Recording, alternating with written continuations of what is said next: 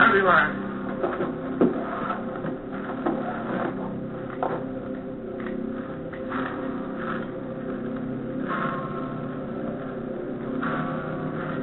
You know where you're headed?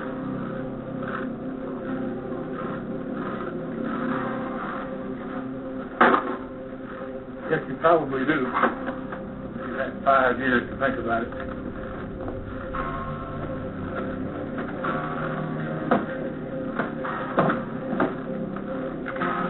Just take my advice. Stay clear of Rock Creek. I did not your advice.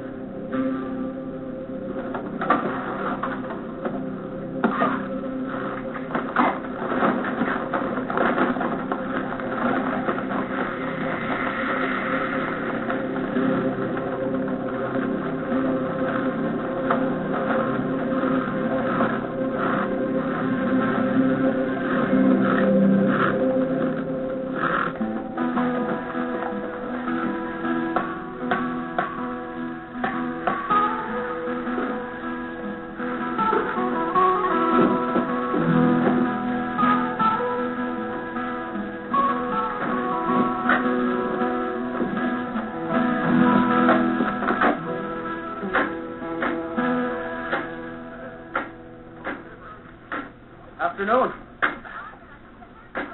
It's only 9. So you're only 3 hours late. Well, I had some schooling I needed to finish. Told me you were going to be doing your studying at night. Oh, why? Schooling's taken up a lot of my time.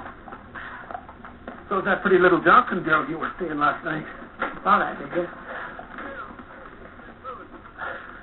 Son, most of the folks in this town think I was crazy taking on a kid didn't know the first thing about responsibility. I thought maybe I'd prove them wrong. With your help. I work hard. Well, you're here. But it isn't nearly enough. I got enough work here for the both of us. Only one of us seems to be doing it. Lad, there's nothing more important than getting an education. If it comes to you choosing between here and school, I'm going to boot you right straight out of here back to the schoolhouse. I'll hire somebody else. You saying you let me go? Most people would. But I've never been one to let other people make up my mind for me. Thanks. Now get back to work. And don't make a fool out of me.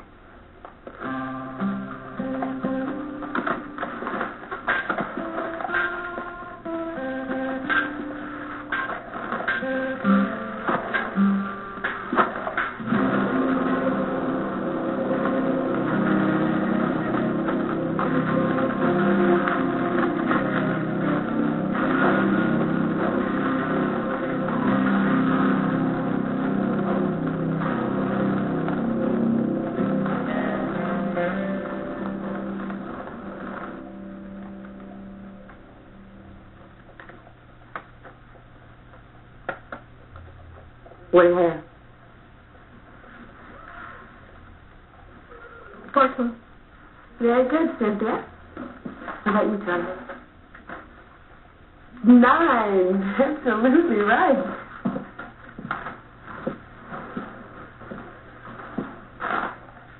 What do you got, Jesse? Go on. Jesse, we're learning addition here, not poker. And the two are related. Jesse. 17. Aces over 7. I think that's enough for today, especially from you. Contrary to the belief of Mr. Jesse James here, arithmetic will serve you in other places besides a gambling hall. We'll continue practicing tomorrow.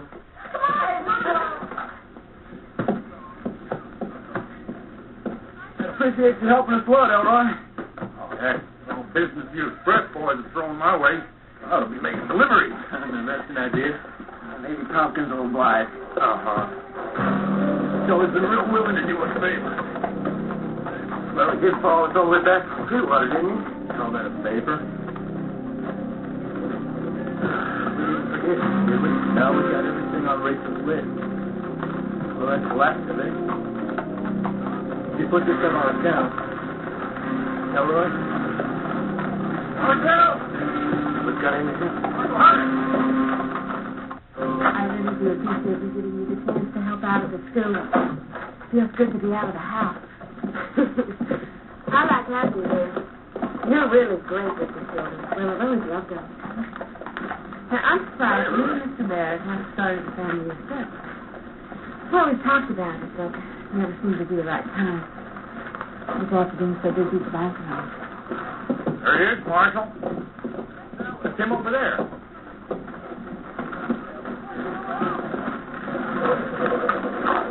Hold on just a minute there. What's going on here? I guess my money. You wouldn't happen to be getting anybody else, would you? Fella here seems to think you're robbing the bank. He's wrong. Everything all right, Mr. Barrett? Everything's fine, Marshal. Man's just leaving. He's not going to be coming back. I go where I want now.